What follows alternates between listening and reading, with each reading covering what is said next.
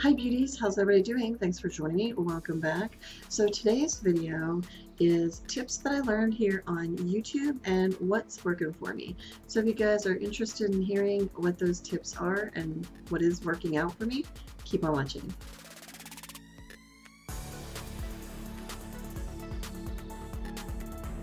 Okay, so I thought I'd share a few of these tips with you guys, and I have learned them along the way from other people here on YouTube, some that I watch quite a bit and have become friends with. So the first thing I'm going to share with you guys is under my eyes. Okay, under my eyes, I have had problems lately where it gets very dry under there, and with the cold and everything, I always get super dry right now. My skin just, as I always say, it's havoc. I was having a hard time with the Tarte Shape Tape because that, concealer is pretty dry. It dries pretty quick. And, you need to be quick with it. And it wasn't working for me. I don't know. It just was not working out for me. Now, I am using an eye serum. I had some leftover eye serum from the company Gold. I think I know what eye serum I'm going to purchase because I think there is a product that's similar to it that would have the same feeling under my eyes to help soften it there, because an eye serum, it seems to be helping to soothe it better, for there. But also what I learned, and it was, I believe, like Emily Noel was one of them that had shared about using something of a cooling stick and rolling underneath there. And, not only is it cooling, but it's hydrating under your eyes, and it helps, with the crepiness and under the eye kind of a thing. I know I have not tried this one. I know Sharon Capehart says about the jojoba oil. She likes using jojoba oil. She even does it after the fact, which I've done that with this one here too. This is that Hard Candy Sheer Envy Coconut Water Primer Stick. I'm telling you what, this product here has to be like, just this thing surprised me in how much I really like it, and I use it for all kinds of different things, not just, on my face, which I think it does an exceptionally great job for me in, making my pores diminished and gone. Like, I look like I have flawless skin, is, because it helps with the pores. But I take it, and before I put my concealer on or anything, I'll like prime my face, and then I'll take this and roll underneath under my eyes, which, like I said, feels so soothing and cooling. Tap on along there, and then once that's done, I've learned this a lot from Laura Shake Up Makeup. I know Mary Glitzy Fritzy does it. I will take like my e.l.f. setting powder, whatever powder you use for under your eyes, or any of that kind of stuff. I used to use my my pointer brush and pat along there, and that has worked for me. However, lately I've been doing the ring finger, where you tap in and pat it along to set your concealer.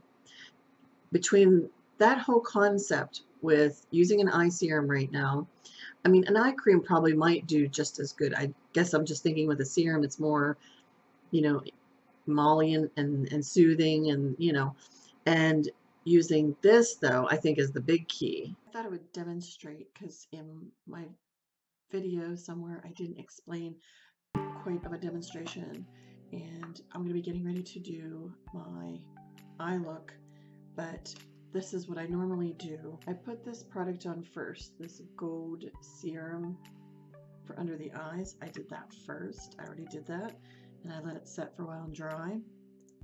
Now I'm going to use the Hard Candy Primer Stick, and I'm going to put that along on my eyes here. Just rub up and along.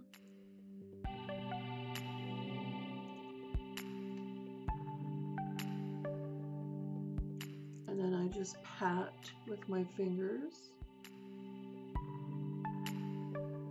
And I'm going to get ready to do my eye look, and then I will show you the part of the concealer. Now I'm at the point where I like to put the concealer on, because I already got my eye makeup on. I don't usually like put my concealer on until after I get my eye makeup on. That way if I make a mistake. So this is what I do afterwards is I'm using my Better Skin Maybelline, one of my favorite concealers. So I just mark along here and I do one eye at a time. I don't go off and do both. I like to do one at a time, and I just pat and press kind of very gently. This has been working the best for me lately for setting under my eyes. I do work up a little bit.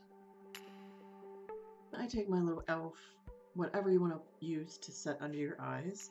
I like using the e.l.f. one a little bit. Take my ring finger, tap in, and then again gently press along here with my finger.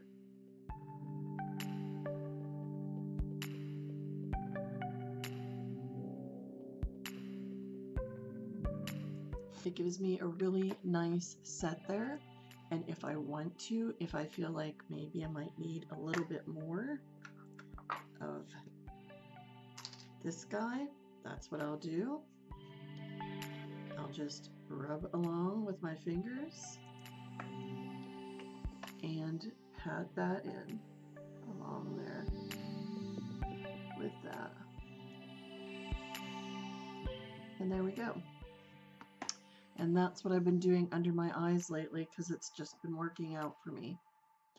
Pretty simple. Like looking now, oh my goodness, under my eyes there looks so much more better. It looks so much more better than what it was. It was really looking bad. So, and then throughout the day, if I do feel I need to, you know, touch up there, I'll take this again and kind of roll it over top, and it works fine.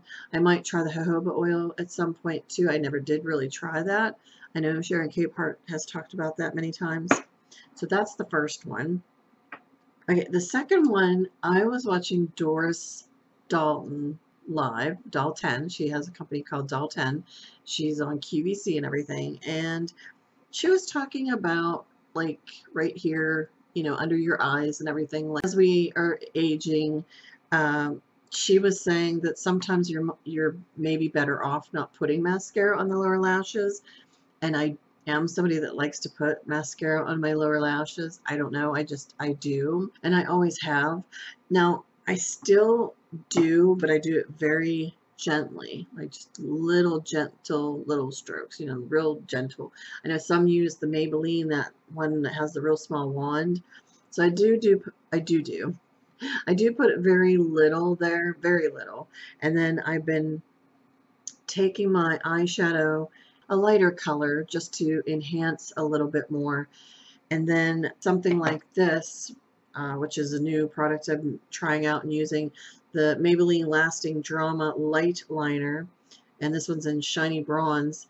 And it's a color that brightens under the eye area, like it brightens there for you. So, you know, you get this nice brightened open eye. If you notice, like if you're looking at my eyes now, they look more open, like more, you know, look more open, and you can see my eyes more. You know, it's not so dark, I guess is the word I'm trying to say.